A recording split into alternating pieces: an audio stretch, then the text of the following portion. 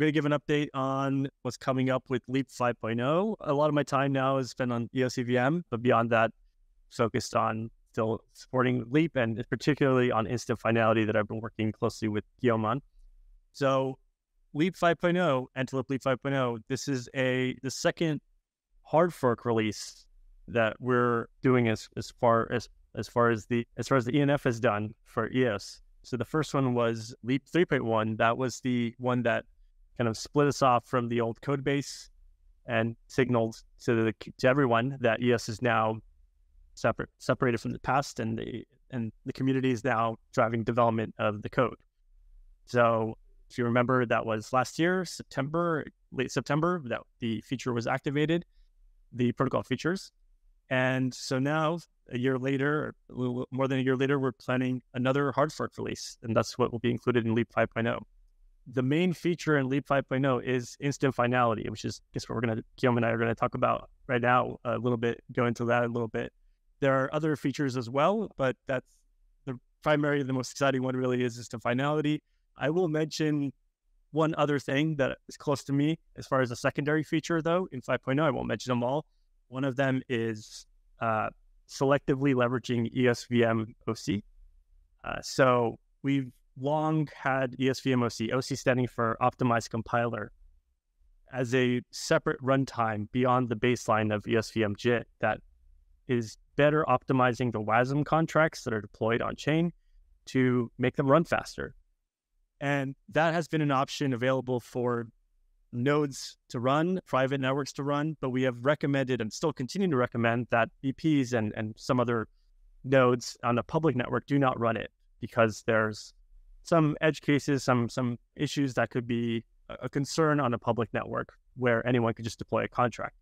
However, with 5.0, we are introducing the ability to selectively leverage EOSVM OC, which could then allow all nodes to use that to speed up particular contracts that are managed by the BPs, the ones that are deployed on the accounts starting with EOSIO dot as a prefix.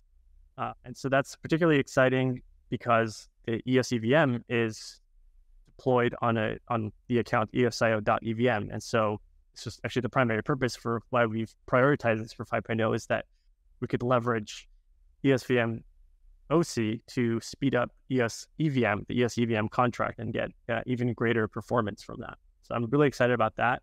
There are a few other smaller features as well that are already done, kind of included as part of that. But the most exciting feature is this Instant Finality feature, which is a consensus upgrade. It's actually a really big upgrade. It's the first time in EOS's history that we're changing the consensus algorithm. So yeah, I think with that, we hand off back to Guillaume so you can talk about Instant Finality. Yeah, for sure. Thanks for that, I guess, introduction to that new feature. I've heard a little bit through the grapevine, and I'm also very excited about the selective EOSVM OC. That's something that's going to be really cool for a number of purposes. So really excited to see that come to life as well. Coming back to Instant Finality, this is something we've been working on for quite a while now, and we're really in the thick of it now. We discussed it a little bit on I think a couple of weeks ago, but there's just so much to talk about that feature. We call it Instant Finality. This is the name that typically people have been using to refer to this upgrade. But in reality, what we're really doing is we're introducing the HotStuff consensus mechanism to Leap. And the HotStuff consensus mechanism is an algorithm that was developed back in the day in 2018 by VMware. I think I've mentioned that on the previous fireside chat, but just as a refresher. And it was selected by the Libra cryptocurrency project that was sponsored by Facebook, and that ended up seeing the light of day. But that was at their conclusion, as they spent all that time to do research on various consensus mechanisms, and they selected that one because I had some very, very interesting properties, and it was really one of the, I guess, state-of-the-art consensus models out there. And it still is today. That's still probably one of the best, if not the best, that currently exists. And when we started working on the Instant Finality proposal, Areg and I were discussing various options, and Areg actually was a very big proponent of HotStuff and convinced me essentially to basically like build Instant Finality on HotStuff. At the time, I was considering doing something that looked a little bit more like Casper, the Ethereum 2.0 consensus model. But after a few discussions with Areg, it became very clear that HotStuff was the main contender and probably most definitely a better choice. So thank you, Areg, for convincing me. I was I was a little bit skeptical at first, but didn't take too long. And now I'm very glad we're doing it that way.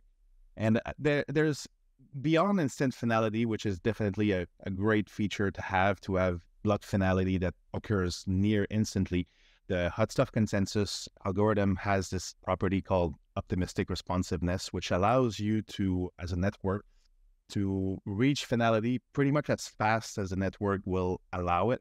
So it's you have to do a few back and forths between your finalizer nodes, the nodes that will decide on the finality status of a block or proposal. But it essentially allows you to reach that finality state as fast as network will allow. So this is quite interesting, because most of the other consensus models out there, they have it basically takes a certain period of time that is usually like fixed, or that like a specific interval that is required to wait until all the nodes agree on the finality status of a block. But here we're essentially able to do it as fast as we can, as a network will allow it. So that's why we call it Instant Finality. It's really as fast as the network will allow. And of course, in some scenarios, it will also be probably even faster. Like if you're running this on a private chain, or if you're running this on a testnet that has a very tight meshing between your nodes, you can theoretically reach finality even before the next block is being produced, at least in theory. But this is quite fascinating in terms of I guess like a piece of technology. Like when you're able to reach finality that fast, that's really nice. But this is just one of the benefits of HotStuff. We've discussed a little bit. I think 2 weeks ago we discussed also what it allowed us to do in terms of. I think Guillaume was just about to start talking about was the decoupling of different roles that are currently handled by a single entity, the block producer. So in HotStuff, there are distinct responsibilities we can describe. So one is a block proposer. So the block proposer would be the entity that aggregates transactions that are coming into a block in a certain order, and that's a block that can be added to the blockchain. And that doesn't mean it's final. It's just a proposal. Another role is block finalizers. So block finalizers are the actual key holders that sign to confirm a block, and if there are sufficient signatures kind of spread across phases, then according to the consensus algorithm, a proposed block can be considered final, and there comes with proof. It comes with aggregated signatures that act as a proof to any user that, according to the consensus algorithm, this block is final. And when a block is final, it means that all prior blocks in the chain up to that point and all the transactions within them are also final. They're irreversible is another, I guess, synonym for that is more common in the Antelope side of things. And then a third responsibility is, specifically in HotStuff, is consensus leader. And the consensus leader is coordinating with the block finalizers to generate that final proof, which we call a quorum certificate, which is basically, you can think of it as a signature that convinces the rest of the world that this block is final. But to get to that point requires multiple iterations, multiple rounds of back and forth communication between the consensus leader and the block finalizer. Particularly in HotStuff, it requires 3 phases back and forth communication. So the consensus leader is the entity that aggregates all of the block finalizers' signatures. We're leveraging EOS signatures, which has this wonderful property that you can take as many signatures as you want and aggregate them together into one signature that effectively captures the signature of all the participants in one cryptographic signature. It does that process and then returns it back to the people to then build on top of that 2 more times before we get a final quorum certificate. that acts as proof of finality. So those are the roles. And right now, you could, with the current consensus algorithm, you can think of the block producer in EOS as acting in all of those three roles. It certainly is the block proposer. The signature that is added onto that block also acts as a block finalization signature, according to the existing consensus algorithm. The consensus leader isn't really necessary in the current consensus algorithm as a role. It's more just the block. So this is actually the reason why HotStuff is so much faster than our current algorithm. The current algorithm, the process of all the block finalizers signing for whichever phase spread across multiple blocks. So you're limited to one block or every half second as an opportunity for one block finalizer, block producer, in this case, providing their signature. And then that aggregates over time. And there's two phases of that before you have essentially accumulated enough signatures for a validating node to now know that this block, at this point, 300 so blocks back in the history of the chain is now considered final, which is why you see this lag of 300 something blocks. And what's worse is that scales with the number of block finalizers or block producers. So on EOS with 21 block producers, that means if you do the math, it works out about a 3-minute gap between the head block and the last irreversible block. But with HotStuff, all this stuff is happening as fast as network conditions allow. So all of the block finalizers are signing in parallel at the same time, and they're sending the messages to the consensus leader. And there's a few more rounds of that necessary, but they're happening as soon as the prior round is done. You don't have to wait until a block is produced with the event-driven HotStuff that we're basing this new consensus algorithm on. And so that does require this other role of a consensus leader to manage that. But what it gives us is basically a very fast time to finality, or very low time to finality. So that's a key difference between the old and new algorithm, which explains why this one is much faster. But anyway, going back to the roles, so the block producer, effectively a consensus leader, isn't necessary, but the block proposer and block finalizer roles were combined in a single role that we call the block producer. So with HotStuff, we have the opportunity to decouple those. It doesn't mean you have to decouple those. And just to be clear, with the 5.0 upgrade, we are continuing to bundle all of those roles together in just the block producers that are selected in the same way according to DPoS as they have always been. So this is a point that's maybe a little confusing to people, but the way I like to think of it is the consensus algorithm, which is what we're really changing in 5.0, is this, it's this algorithm that determines finality given a set of consensus participants. It does not tell you how you should determine that set of consensus participants. It doesn't tell you how you should divide up the roles across different entities. It's just the core computer science parts of things. The consensus mechanism, how I define it, is this broader concept that builds on top of the consensus algorithm and adds all of the other stuff, like how do you decide on a block proposer or a block finalizer? How do you decide which ones to select? Is there staking involved? Is there voting involved? Is there penalties? The economics of all that get brought in.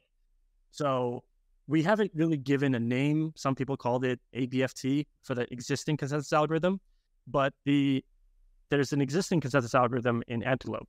And then on top of that, there's this consensus mechanism that uses it and selects the block producers using what is a mechanism that is called DPoS, Delegated Proof of Stake. With 5.0, we are changing the consensus algorithm part of that to a new one that's based on HotStuff, but we're keeping the existing consensus mechanism of DPoS. So that continues just like it has. We still select, on EOS, we continue to still select top 21 block producers.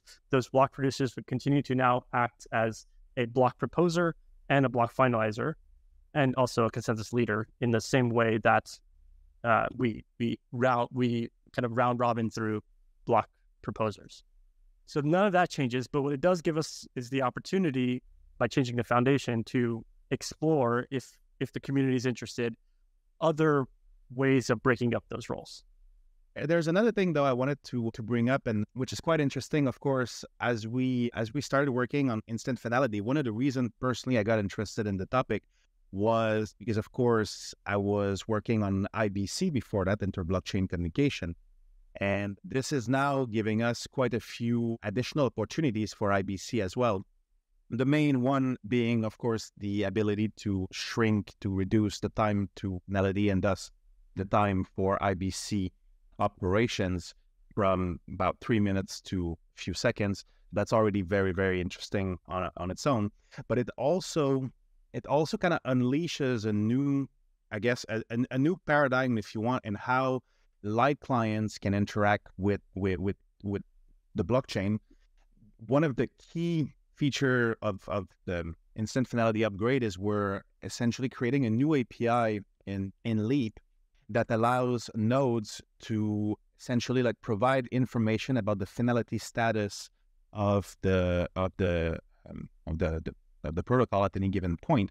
And this can then now be leveraged by these light clients that would want to know what the state of a transaction, for example, they're interested in, might be, but without having to necessarily care about all of the other blocks, all of the other content of all the other transactions, and so on. So you can think of a number of new, I guess, like ways to build applications that would not necessarily require you to run a full node. You can stay in sync with the network and verify that certain transactions were included, and that you can base your activity on, you can essentially take decisions based on these transactions without having to run necessarily the full-blown Leap software. And that's kind of how we're doing it with with IBC. We're essentially having the two different blockchains act as light clients of each other.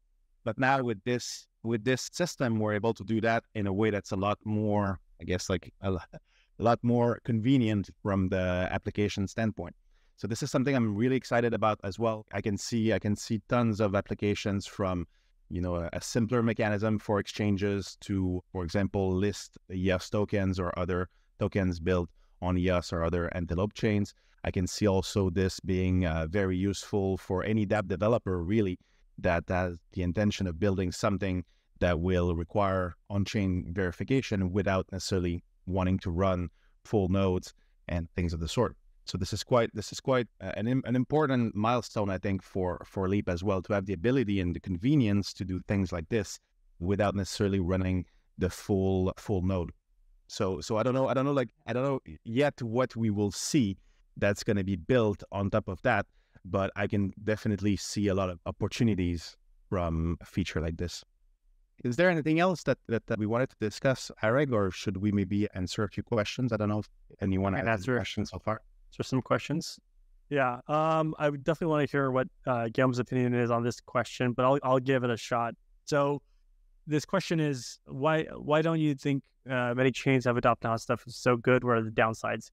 So I don't have like a great answer to this, but I'll give you my opinion, my speculation. So one of the things I think is relevant here is just the chronology of all this. Like, people adopt consensus algorithms that seem pretty good at the time, and then there's further development that happens, and then there's sort of inertia that limits people from upgrading something that seems to be working well enough. Newer chains may have this opportunity to choose the latest state of the art and adopt that. There are chains out there that have faster finality, low time to finality, even if they're not using HotStuff. There's various other approaches that may be okay. One thing to keep in mind is there have been further attempts of improvements on top of HotStuff. We have evaluated some of those, but decided we're not. They're fairly new, and there's a risk associated with that, because it's really important to have a system that is sound, that's safe, and has the papers prove safety and liveness. As you make tweaks to that, there's a risk that you're going to compromise that. So there's other advantages. There's other versions that built on top of HotStuff changed it in some ways, claim to improve it, but there's a question of, does it compromise the safety or liveness properties that are desirable in HotStuff? And so we made a decision that some of these advantages weren't worth it for the risk of going for something kind of unproven. We wanted to stick with something that was well established, seems to be pretty straightforward in terms of having confidence in its properties and its proofs, and that still works well enough. I mean, we're talking about very fast process, low time to finality, basically driven by network conditions, really than anything else. One other thing I'll mention is like some networks, we could bring like Casper, like there's this legacy of using proof of work as the block proposal mechanism, if I can kind of bring it back to these roles, but then a gadget on top of that to add finality.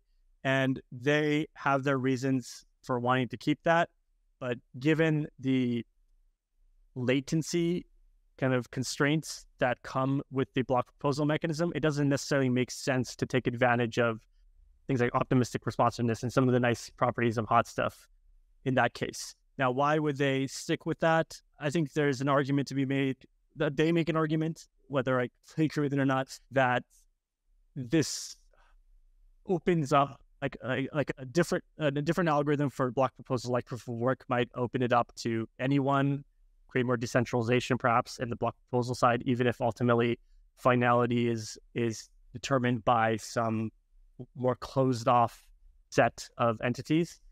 For us, looking at the history of EOS, we have been operating with this system where we have a restricted set of entities that are somewhat trusted, selected by delegation, selected by the stakeholders, the token holders, and they've been acting as the block proposers and block finalizers. And so that seems to be, somewhat accepted. So the block proposers being a set of, say, 21 or around there, could be more, but roughly around their number of entities that are trusted, seems to be working fine with EOS. And in that sense, there's no need to have a more, we're not moving to a proof of work system, for example. And so we already have a very fast way of coming to a block proposal, and micro forks do happen, but they're very unlikely. So with that, I think the advantages that HotStuff provides become far more realizable for EOS than, say, some other chain like Ethereum. The other thing, though, to mention that is that that's the current case with EOS, but HotStuff, because of its linear signatures, the linear size, the BLS signatures, which allow for linearly aggregatable signatures, means that we can, with far bandwidth issues, we can handle a much larger set of finalizers than we've been able to handle before. So this does open up the opportunity to increase the size of those sets, particularly the block finalizer set is something that can be considerably increased without hurting performance. So this does open up opportunity to add to that decentralization if that was desired. There we go. Trimbot coming in with a question here. Can we discuss the IBC potential with non-Antelope chains?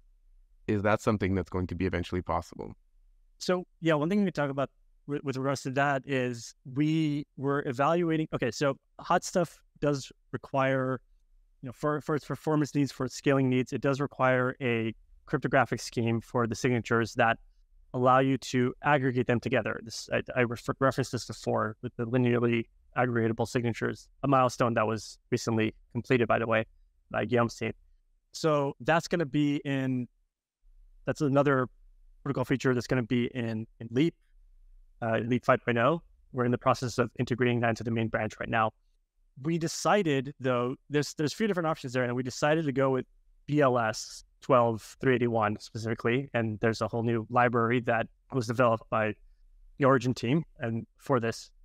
So the reason we went with that, and in fact also the reason we went with a design for the host functions that's very similar to, is basically identical to the interface in an EIP and Ethereum, is because Ethereum 2.0 supports the same cryptographic key. And so we intentionally chose that particular one because it enables, let me back up a bit. So IBC requires on both ends of the chains that are communicating. So there's a source chain and a destination chain. On both chains, you need to have code, a contract, I guess, that will be able to validate the proofs of the consensus algorithm of the other chain.